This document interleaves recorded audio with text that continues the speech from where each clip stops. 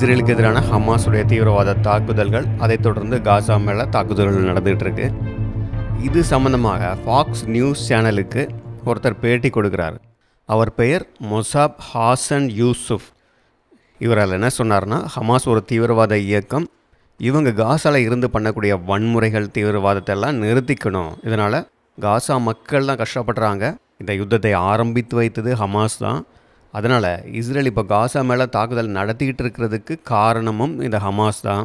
இந்த ஹமாஸ் பொதுமக்களை கேடயமாக பயன்படுத்தி சண்டை போட்டுட்டு இருக்கிறாங்க. இதனால் பொதுமக்கள் தான் பாதிக்கப்படுறாங்க. இந்த பொதுமக்கள் மேலே அவங்களுக்கு கொஞ்சமும் அக்கறையே கிடையாது. இப்படியெல்லாம் அவர்கள் மேலே ஏகப்பட்ட குற்றச்சாட்டுகளை வைக்கிறாரு.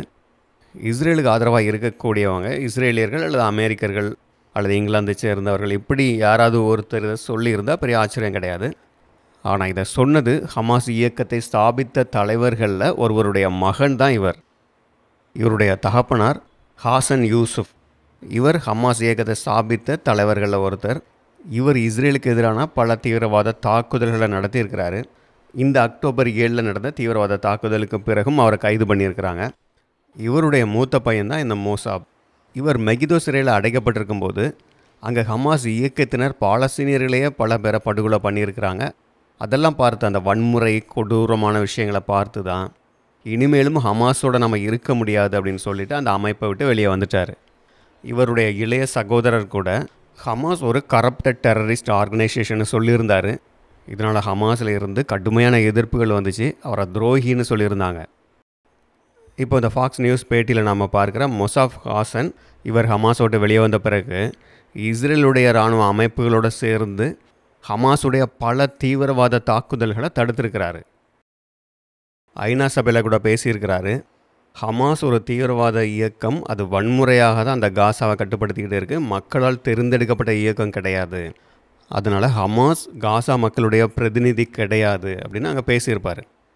இப்போ இந்த பேட்டியிலையும் ஹமாஸ் ஒருவேளை இஸ்ரேலை அழித்து அங்கே பாலஸ்தீனத்தை கொண்டு வந்தாலும் கூட இவர்கள் அவங்க சொந்த மக்களையே கொண்டுகிட்டு தான் இருப்பாங்க.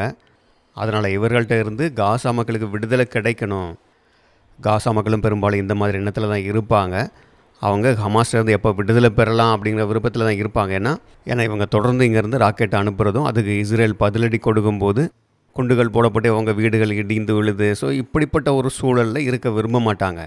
அப்போ மக்கள் ஒரு அமைதியான வாழ்க்கை வாழ வேண்டும் அப்படின்னா ஹமாஸ்லேருந்து அவங்களுக்கு விடுதலை கிடைக்கணும் அப்படிங்கிறத இங்கே சொல்லியிருக்கிறாரு.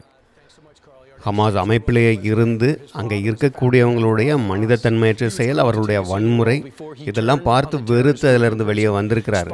அதனால் இவருடைய இந்த பேச்சை பாலஸ்தீனத்துக்காக போராடுறவங்களுக்கு ஆதரவு கொடுக்குறோன்னு சொல்லிட்டு இருக்கிறாங்களே, அவர்கள் கண்டிப்பாக கேட்கணும். இப்போ இந்த பேட்டியை நீங்கள் பார்க்கலாம்.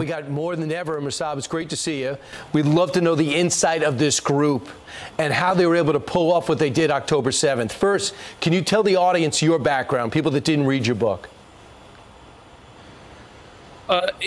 I was born at the heart of Hamas leadership, and I know them very well.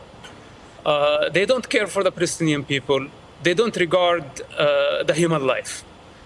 And I saw their brutality firsthand back in 1996 when I spent about a year and a half in Megiddo prison. They killed so many Palestinian people at that time. And this is when I decided that I cannot be together with this movement. In fact, I asked myself a question: what if they become a ruling party at some point? What will they do? If they succeed in destroying Israel and building their state, what will they do? They will kill our people. And this was the first question, that actually I had to be honest with myself. Even though Hamas gave me advantages, I was like a prince in that world. But I did not like them, and I turned against even my own blood, because this is how much I did not like Hamas. And today, 25 years later, they are the rulers of Gaza, and we see what they are capable of doing. We saw what happened October 7th. We saw them do what they did to Holocaust victims. They have now over 200 hostages, murdered babies in their cribs, and we see the horror of what they're capable of. Now they've retreated back to Gaza, and a ground incursion is about to happen. Would you recommend Israel do this? And what will they find when they go in? Okay, first of all, we need to evacuate civilians as much as we can. This is an ugly war, and Israel did not start it. Hamas did. First of all, we need to encourage civilians to go into Egypt, possibly women and children, maybe men over 50 years old. These need to get out of the picture. Then the strip need to be cut two pieces, north and south, two parts. The northern part, this is where most of the tunnels are. We need to have a solid siege, okay, for long enough to deplete the enemy and to starve them. After that, we may need to explore using gas. This is sounds horrible, but I don't see any other option. The tunnels are interconnected, and gas could be one of the solutions, but this has to be in the right time. We cannot just rush into Gaza. There is no modern army that is prepared for this type of war. And most importantly, we need to get the civilians out of the picture. As long as there are civilians there, right, then the operation might be incomplete. But Mosab, you also say it's almost impossible for us to give aid to the Gaza Strip. $100 million we're about to give them and keep it away from Hamas. Don't you agree that that can't work? Look, after we destroy the tunnels, we need to finish Hamas rule in Gaza Strip. This is priority number one. Then we need to replace the regime. Could be the Palestinian Authority, could be the Egyptian government, could be Arab League force. We need to replace their rule in Gaza. After that, we can talk about aid. But as of now, sending any aid is a mistake. So you also believe that this isn't about the Palestinians fighting for their rights and their sovereignty. What is the real mission of Hamas, and what do they really think of the Palestinian people? Hamas is not a national movement. Hamas is a religious movement with a goal to establish an Islamic state. They don't care for nationalism. Actually, they are against nationalism. With that said, my understanding that they are using the Palestinian cause only to achieve their goals, so the long-term goal, transforming the Middle East and the world into an Islamic state. This is Hamas agendas, and they are not hidden, by the way. So Hamas is serving foreign agendas. We're talking about Iran, and we're talking about Russia lately. Hamas serve those parties, and Iran pays them close to $1 billion annually.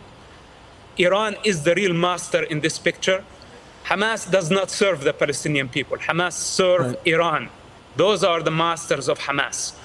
So their lie about nationalism, that they are a national movement and they care for the Palestinian people, look at them. They are using Palestinian people as a human shield. We need to free Gaza from Hamas. This is what Israel is doing. It's doing the Palestinian people the greatest favor by bringing Hamas down. Then the Palestinian people, they just want to live a normal life. They don't want missiles in the most populated area on earth to be launched from under hospitals, from crowded areas, and going suicidal and endangering the life of the entire population of Gaza. Who does that? You gotta be insane to do such an operation. Right. And you're talking about your family that your family used to believe that, and you used to believe that that was okay, but you don't. Mosab, now, quick exit question. Around the globe, and even in our capital, people are protesting for Hamas. They're saying for the Israel to back off and stop with the airstrikes. Well, what do you say to those protesters? What is it about their mindset? Okay, listen, I cannot convince the entire world of truth. Right now, people are emotional. They hate to see children dying. Even though, Hamas is killing the people at the hospital, and we have evidence of that, but they still blame Israel. People can blame whoever they want. But now we have to concentrate. We have to focus. Public opinion is very important, but unfortunately, it's not the time to win the public opinion. It's the time to win the war against the most brutal terrorist organization living today. And later on, when people look back at the situation, they will understand what we were doing. We should not be afraid of the public opinion. We have to explain as much as we can. And you're doing that. But now we have to concentrate on our goals. And Mosab, that's why your perspective is so vital and you're unique. You grew up in the Hamas family, you broke from it, and now you're speaking to stop it. Mosab Hassan Yousef, thanks so much for what you're doing. Appreciate it. Thank you, Brian.